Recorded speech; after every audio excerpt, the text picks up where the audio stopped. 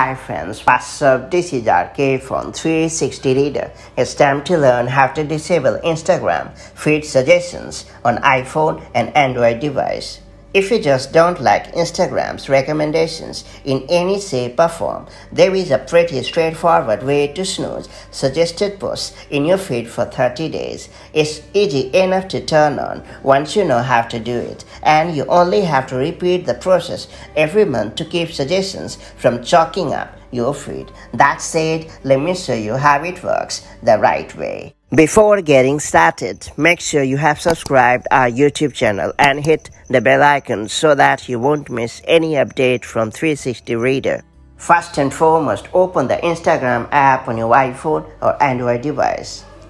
After that, scroll through your main feed until you see a suggested post. Now tap on the X button at the top right corner of the suggested post. In the post hidden card that appears, tap the option Snooze all suggested posts in feed for 30 days.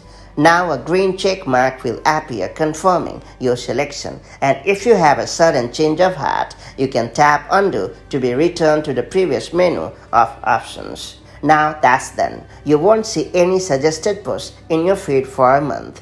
Note that suggested posts are different from ads, which will remain in your feed after you have made this change, but at least you'll have reduced the amount of content in the app from sources that you don't follow. That's pretty much done. So that's how you can take control of Instagram feed suggestions on your iOS or Android device. If you found this video helpful, do like and share it, and I'll see you in the next video with more such handy tips and tricks. Till then, stay safe and have a great time. Bye bye.